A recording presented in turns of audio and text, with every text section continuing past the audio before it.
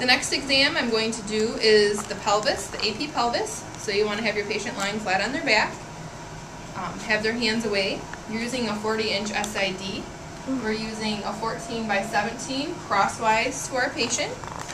Make sure we have our film loaded in. Make sure that you're lined up.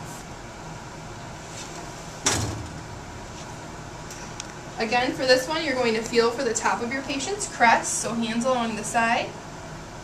Kind of cup them in, feel for the top of the crest. I'm going to put about a half to a quarter inch of light just above the top of my patient's crest.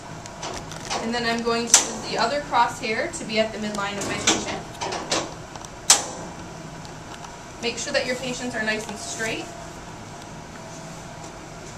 Then come down to the feet. Make sure that you're lined up to the center of your patient and then turn their toes in. Make sure you get those toes in good so that the greater trochanters are visible on your x-ray. And then do a double check. Here's the top of our crest. We're at the midline of our patient. We're about a quarter inch above the top of the crest.